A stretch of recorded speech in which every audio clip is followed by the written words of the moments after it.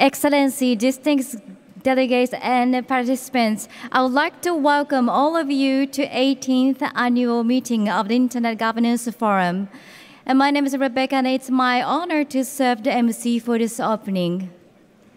Prior to the opening ceremony of the 18th Annual Meeting of the Internet Governance Forum, we now present as the opening act, reconceptualizing traditional Japanese theater, Kabuki, Two Lion with Sansui, media installation by Naoko Tosa. Kabuki is a novel and unusual performing art that appeared in Kyoto at the beginning of the Edo period. In this new work, a heroic lion spirit appeared in a climactic scene of Renjishi, a masterpiece of Kabuki. The scene in which the lion smells a flower and makes a violent movement known as the madness was performed by a professional Kabuki actor. Creating a digital Kabuki performance is suitable for an international IT conference. So please enjoy this opening performance.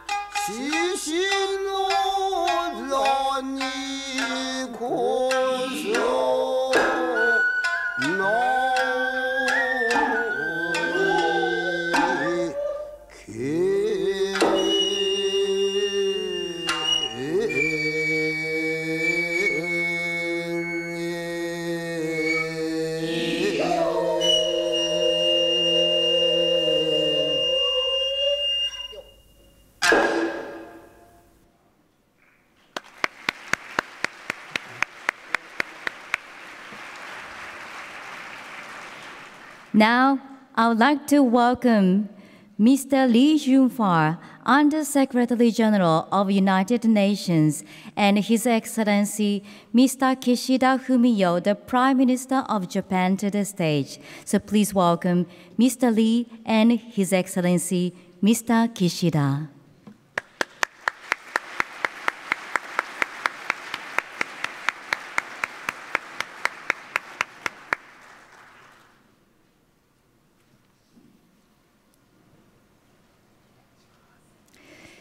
So ladies and gentlemen, thank you very much for joining us today for the 18th annual meeting of the Internet Governance Forum, organized by United Nations and hosted by Ministry of Internal Affairs and Communications. Now, I'd like to start the opening ceremony. First of all, we would like to welcome Mr. Antonio Guterres, Secretary General of the United Nations, to the screen. Video message will be introduced by Mr. Lee Junfar, Under Secretary General of the United Nations. So Mr. Lee, please proceed to the podium.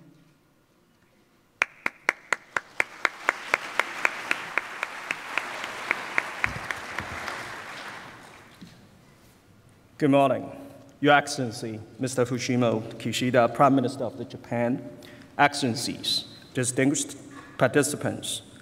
I have the honor to introduce the Secretary General of the United Nations, Mr. Antonio Guterres, who will deliver a video address. Peace. Excellencies, ladies and gentlemen, I'm pleased to greet the Internet Governance Forum as you gather in Kyoto.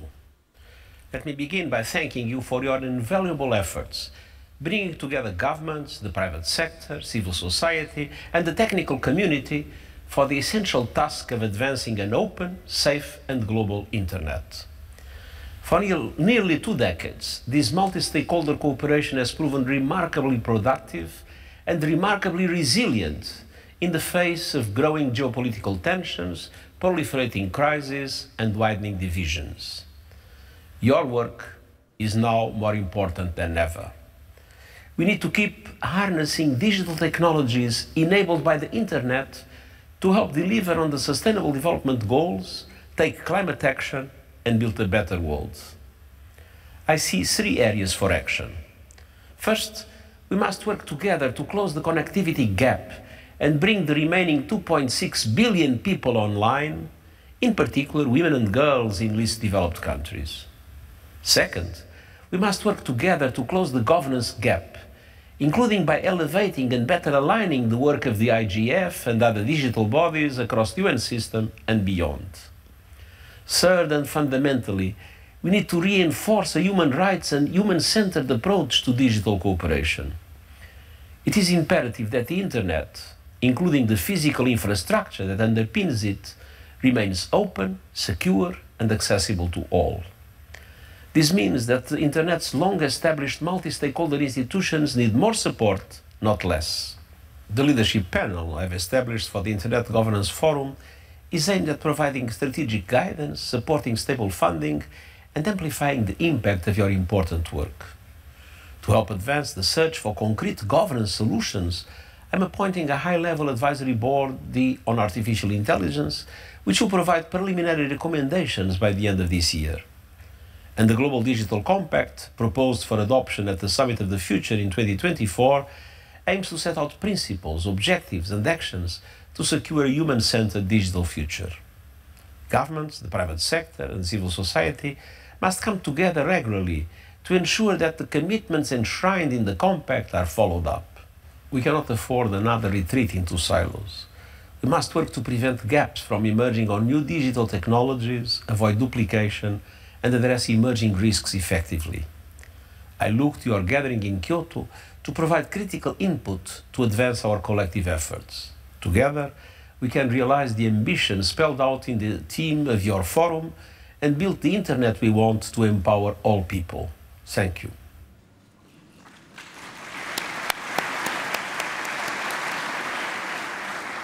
Thank you, Mr. Secretary General. Please allow me to join the Secretary General to extending our gratitude to the government of Japan for hosting us.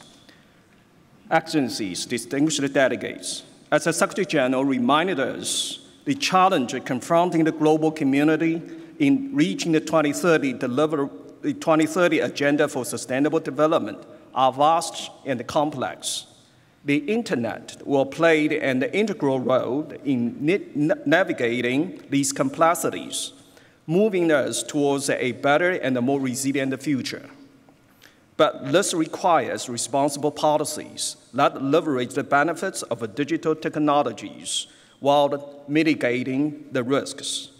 The Internet Governance Forum must respond through the UN's convening role to bring every country and every individual together, regardless of the stakeholder groups or the backgrounds.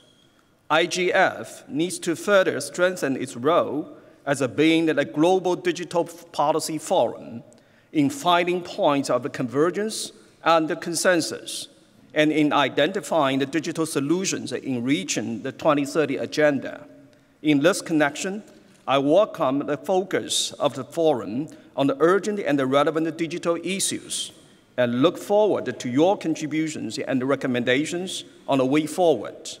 Ladies and gentlemen, 18 years ago, in 2005, the IGF received its mandate through the World Summit on Information Society.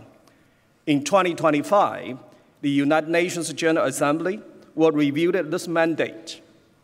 Member states will consider the impacts and outcomes of the forum and determine its future. With this in mind, I invite you to consider 3 questions during this year's IGF.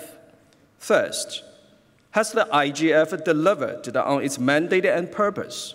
Second, how can the Internet better support and accelerate the achievement of the SDGs? Third, how can the IGF best support both the preparations of and the follow-up to the Global Digital Compact and Summit of the Future? This forum is aimed at empowering all countries to deliver the better digital policies, to support the more open, inclusive, and safe access to digitalization for all people. We must ensure that it is delivering on that aim. We called for the closer collaboration and partnership among stakeholders, greater digital innovation for accelerating SDG implementation, and foster technical assistance to the Global South to bridge the digital divide. Together, let us leverage the inclusive, multi-stakeholder approach of the Internet Governance Forum to build the Internet we want. I thank you. Thank you very much, Excellency. Next, I invite His Excellency Mr. Kishida Fumio, the Prime Minister of Japan, to deliver his remarks. His Excellency Mr. Kishida, please proceed to the podium.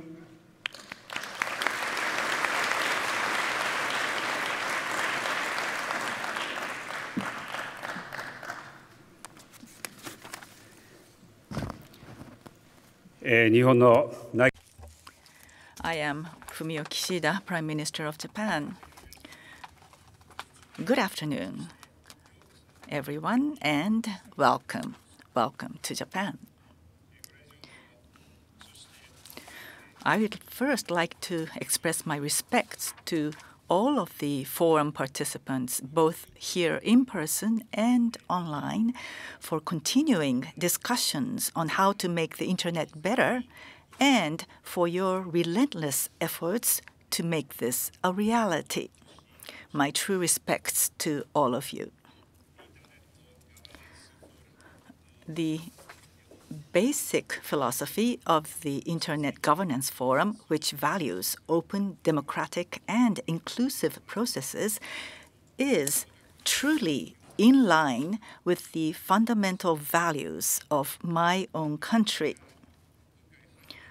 We are very pleased to be able to welcome you here for the first time as the host nation of the Internet Governance Forum annual meeting. digital technologies such as the internet is the engine of economic activity and of growth for people around the world.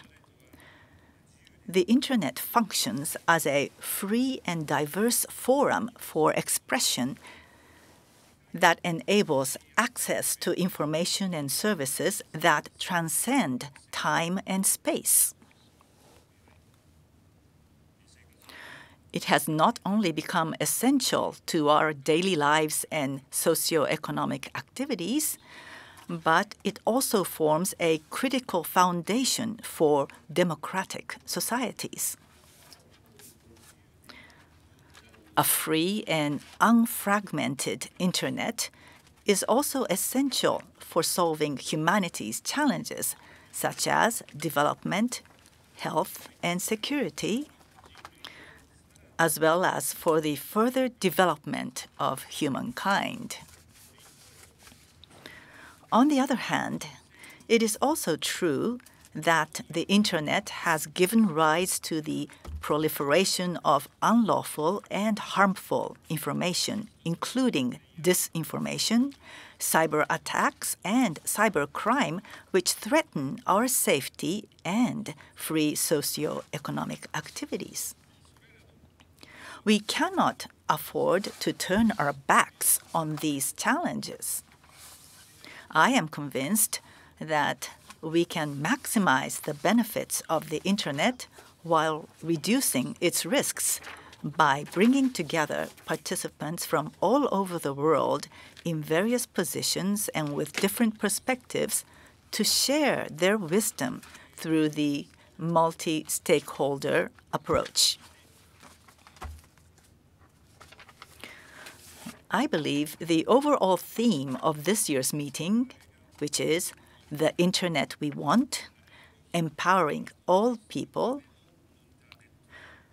is a powerful expression of our determination to realize an inclusive internet that leaves no one behind and to pave the way for a sustainable future for humanity. As the host nation, my government believes it is our important responsibility to contribute to this discussion. We believe that the internet must remain open, free, global, interoperable, secure, and trustworthy in order to promote data free flow with trust, DFFT, and to continue its contribution to human development.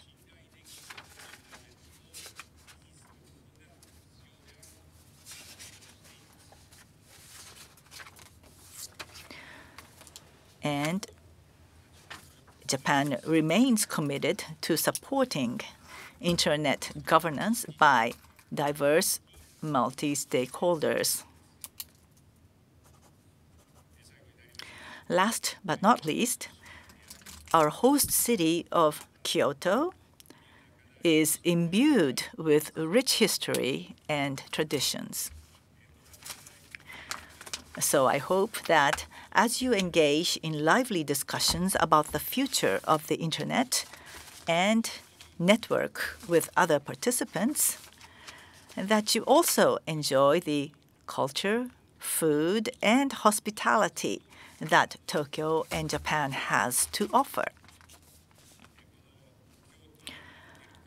I do hope that this meeting in Kyoto will be meaningful and fruitful for the future of the international community and for each and every one of you. With that, I would like to conclude my opening address. Thank you very much. Thank you very much, Excellency. And thank you. Please give a round of applause once again to the speakers.